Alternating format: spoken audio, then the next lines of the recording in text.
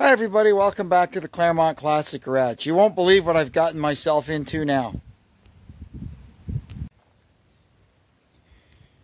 Well, here's today's excellent adventure. So at a local farm auction, there was a couple of lots of old tires. One it said there was 15 or something, and the other one it didn't say how many. It looked like a small pile. So I said, hey, I spied a couple of things in the piles that caught my attention. There was a couple of aluminum wheels. I know they're worth money at the scrap yard. There was one big tractor tire, which, you know, that's good to make a rhubarb patch or something. And I did see 2 or 3 old transport truck tires on split rims, which are great for making fire pits out of, right? I've been in the market for 1 or 2 of them, so I thought, hey, what the heck, I'll throw in my bids. Well, I got them both, $2 each.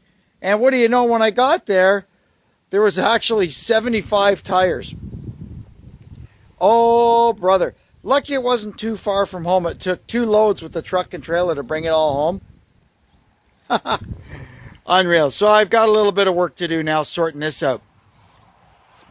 It's not as bad as it looks. A lot of these tires, believe it or not, I'm going to offer up to the local demo derby guys because they're always looking for them.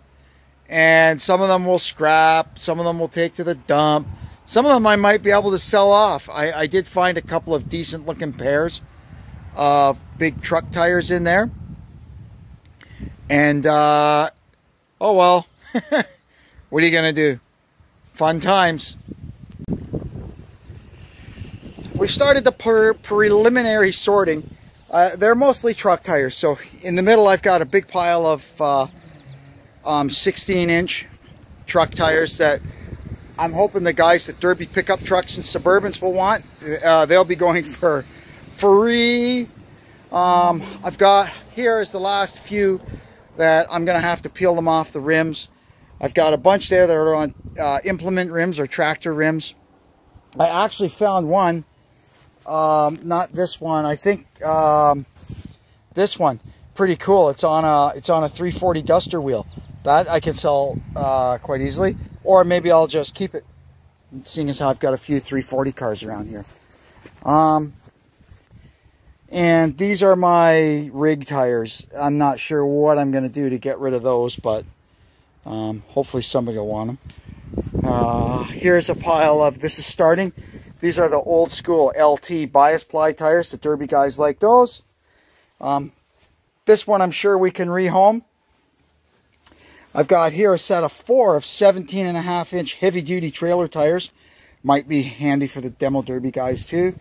And here's a set of 4 matching Goodyear tires. So we're doing okay. And out of it all, I managed to find 2 tires for me. Anyway, I'm going to go down to the shop and start breaking some of these things down.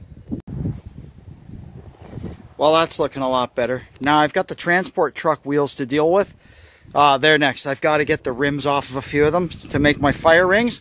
And then I'll have to figure out what I got to do to get rid of these. You never know. People might want them. God knows. They'll be free to whoever wants them. And then in here, these are mostly scrap. This set of 4 is good and that single is good. That one's good. So we'll see if we can rehome these. I was able to build up a pair of 670 by 15 implement tires on good wheels, so we can rehome those. And in all of it, I'll show you what I found. I almost bought a brand new pair of front wheels for this here 8N because I didn't have any. I was missing the front wheels, but in all those pile of tires, I managed to find these 2. They're an exact matching pair. They're not exactly perfectly correct for this, as the ones for this should have the 4 depressed holes for the wheel weights, but I'm not too worried about that. They'll look pretty nice when they're sandblasted and painted. I saved 250 bucks and I'm a happy guy. We've dealt with most of the small tires. I've got a few left to take to the dump. Lucky in the modern times, we can actually take 10 tires a day to the dump for free, so that's helped me clean up a lot of this. Now we're down to these. Now, you can see that one there. I've gotten it apart already. There's one fire ring. So these old split rims, there's stuff you need to know about these things. These things are dangerous. They kill people. So before you start messing around with these things, beating and banging on them, it's 100% imperative that we take a few steps. Number one, they're heavy. Safety shoes. Number two, there's compressed air possibly. Stuff can fly. Safety glasses. And get some gloves, and you might need some headphones. Anyway, the first thing we want to do is make 100% there is no air in this thing. Because this thing, if it comes apart under pressure, it'll fire a man 40 feet in the air. They're deadly. So, the valve stem, I just sawed it off with the grinder, and you can see it's packed with crud. So, is that crud holding air behind in there? We don't know. So, we get the old cordless drill, and you can go right down through there. There we go. Well, there ain't no air in that. So, if this was an actual back in the day split rim, and it was, you know, on a truck driving around on the road and you had to get this off, these things were really easy to work on. All you would do is, first thing you do is break the bead on this side. Just break the bead or just, you know, get it separate. And there's this proper hammer that's got a pointed end on it. I used to do these when I was an apprentice, like over 30 years ago. And I can't really remember how, and nobody has the tools anymore. And then you get to this side, and you would knock the bead down, and then you would knock this ring down and pop out the lock ring, and then it would just all come apart. But when these things have been sitting around on farms for 40 years, well, they don't exactly come apart that easy because the rust gets in, it swells. You can see here how it goes together, right? The rust, look at that. It gets in there and it swells. That's where the tire was touching it, and that's where it was touching the rim. So it like grows in there, and it becomes almost like a super press fit. And it's really hard to get them apart. A lot of beating and banging, and you don't really get anywhere. So it's not like we're trying to save these tires. So you can see here, I've just sawzalled it. So we've got a good like a demolition blade in the saw. A pretty coarse blade. And we're just going to go around and cut the tire. Now this one will probably be a little work to cut because it's a logging tire, and the sidewall is probably this thick. So we'll see what happens. Might be a little work to get this guy off, but we've come this far, haven't we? Let me get it started here. There we go. Got this side cut. Now we'll flip it over and cut the other side. So once we've cut around the bead on both sides, then we're going to make one slice all the way around. Now, keep in mind, these things are old, and these are bias tires. You wouldn't be doing this with steel belted radials. You'd be in a world of hurt. You'd have to do it with a cutoff wheel or something. But these old corded bias tires, it's easy to do. Now this one is 12 ply. She's a real thick tire, so I might have to actually cut it both sides and take it off like that. But we'll see what happens. So first thing we do is get on the sidewall here.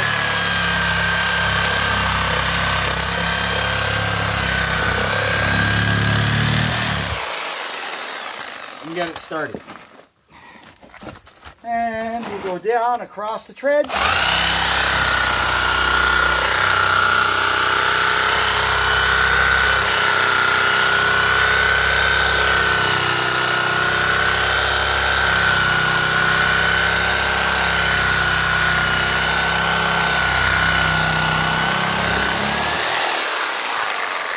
Then we'll flip it over and cut the other sidewall.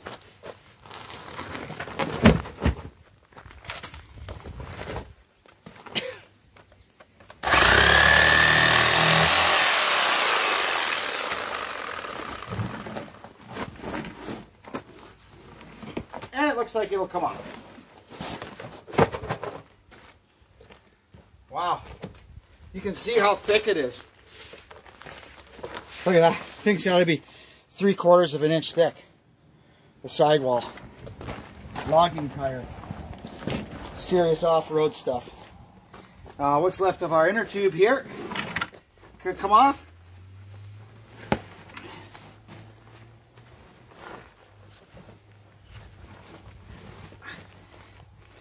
That's really on there. Even this is super thick. There we go. All right.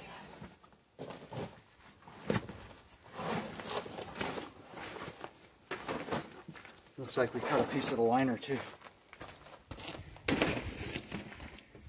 Okay, now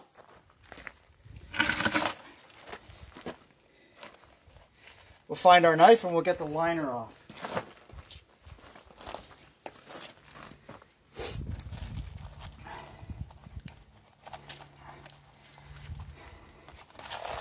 See all that crap in there? That's what holds it all together and makes it not want to come apart. So, brings us to our next step. We could beat and bang on this till we're blue in the face to try and get this bead removed. But the easiest thing to do is to get a 4.5 inch grinder with a cutoff wheel and get down in there and cut the... This is the only steel in these tires is around the bead. So we're going to get in there and cut that.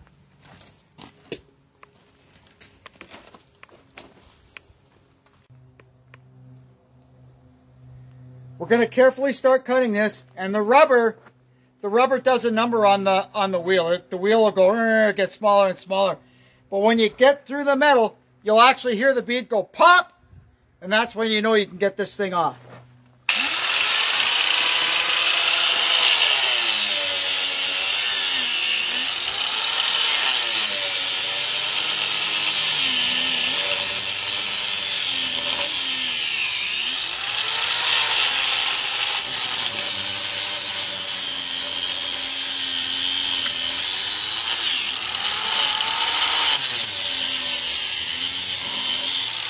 Okay, that's that side. I heard it pop.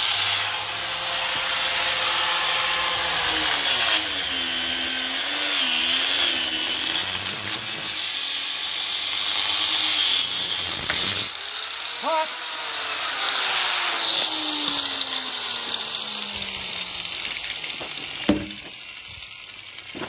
Okay. Now we need some kind of a bar or something. And we'll just start pushing this thing down. It'll start moving.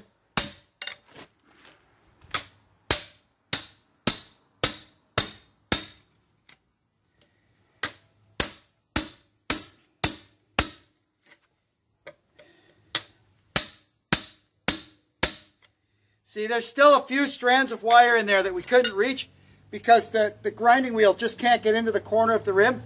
So you push it down a little bit and then you can get the rest of it and it comes right off.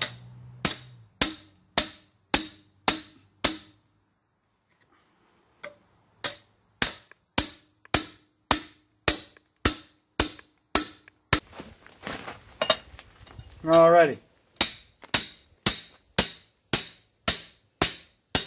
There she goes.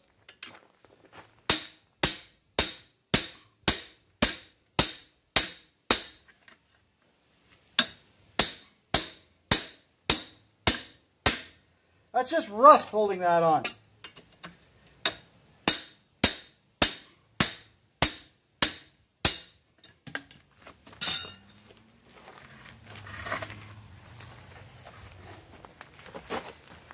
Okay.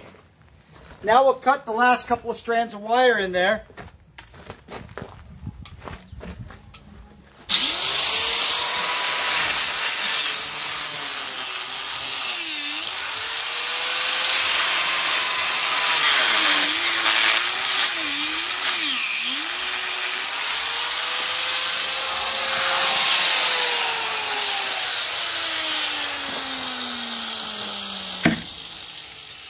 And it should just, we'll knock that down out of the way.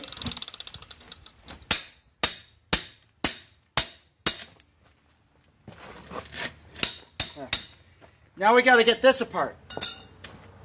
So you bash this down like that, and then pop this thing out. We'll loosen it up.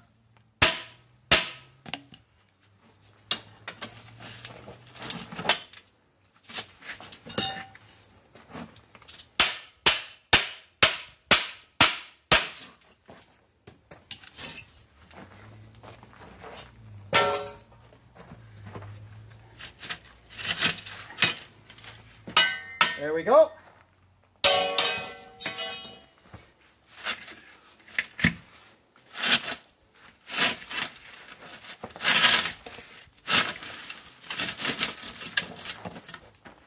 That's pretty serious stuff.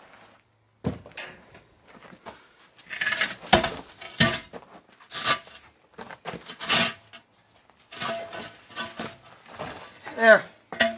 See all that scab there? It's almost 1/4 of an inch thick, which makes everything grow and expand, and that's why you just can't get the bead broken like you normally would be able to. Anyway, 2 down, 1 to go.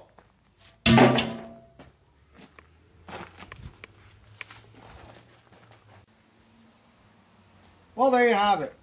We got the great tire pile has yielded 3 fire rings, which is how this thing all started. That's what I wanted. And in the end, we got our 3 fire rings. We got the 2 front wheels for our 8N. We got a set of 4 good tires that the neighbor's kid has taken.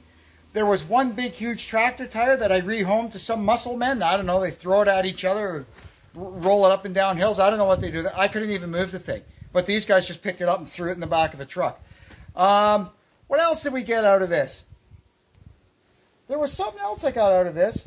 Oh, and I managed to get a pair of, there was 1 wheel and tire in this, and I had a matching wheel and tire already, and I made a pair of matching implement tires. So that's not all bad for $4.98. Or $5, no, it came to $5.20 for the whole kit and caboodle. So that's pretty good. Now we're going to go ahead and load up the truck with our scrap tires so we can take them to the dump. And I'll see you in a minute. Behind me there is the last 8 tires from the great tire pile loaded in the truck, ready to go to the dump. So we're going to call this a success, even though it was quite a bit of work, but it definitely bore fruit. So, well, I'm tuckered out just lifting all them in the truck in this hot day. Anyway, that's it for now. Thanks for tuning in. And I hope you'll join us next time on the adventures of the Claremont Classic Garage. So long.